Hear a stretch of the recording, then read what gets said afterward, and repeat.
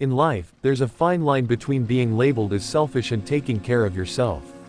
When you're on a journey of self-improvement, striving for success, and building a better future, you may find yourself making decisions that some might call selfish.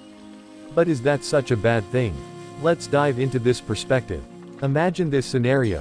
You're deeply engrossed in your studies or career, and someone invites you to a party.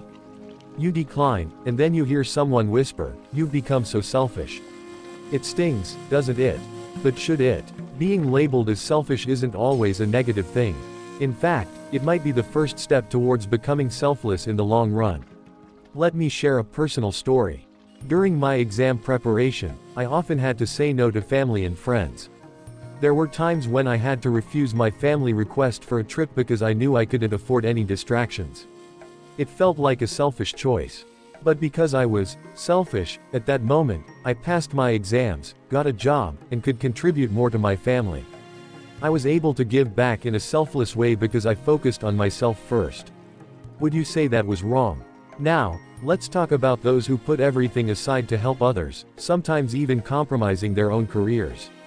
They might have taken numerous leaves for various family events. It's noble, but often, society judges individuals by their career success later on. In reality, they've put their career behind, thinking they're doing selfless deeds. But years down the line, they start regretting their choices. They feel like rebel kids because they didn't seize career opportunities when they had the chance.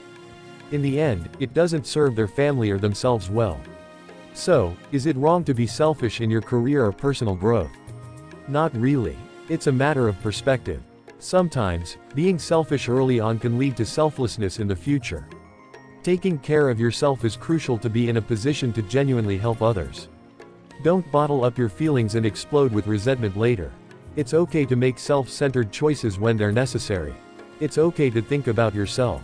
It's the first step towards being selfless in a way that genuinely matters. So, when the opportunity arises, don't be afraid to be a little selfish.